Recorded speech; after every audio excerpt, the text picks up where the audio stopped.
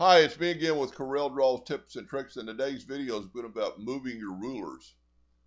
And before you get really too excited, this isn't, um, that big of a deal.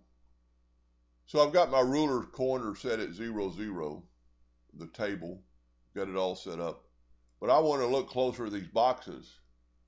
Well, you can hold down the Shift key and drag your rulers down,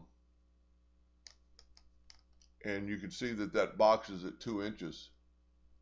It goes to 6, but see and then this one starts at 8 and goes to 12. So it is pretty cool, but there's really no way to, when you zoom in and out, that it's going to stay there. So you'd have to move them again. Now you can move them both at the same time, and you can hold down the Shift key and bring the other set in.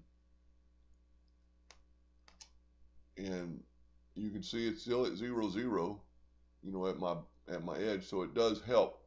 But I'm just not that big of a fan of it, because once you zoom in and out, you can actually go inside and out your rulers, because your rulers aren't going to zoom in and out.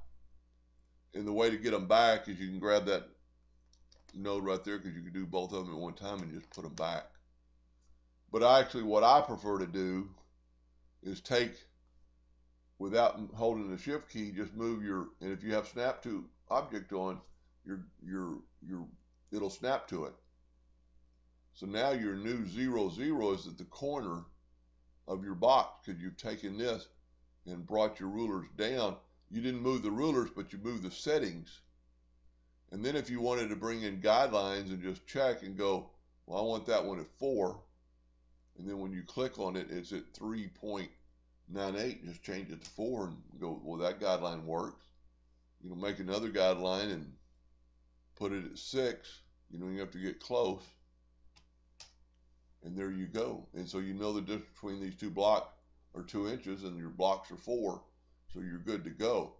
So moving the rulers themselves, to me, until somebody can tell me how you can snap to something, and I still, even if that did work, the zooming in and out is going to be a problem, because, and I don't know.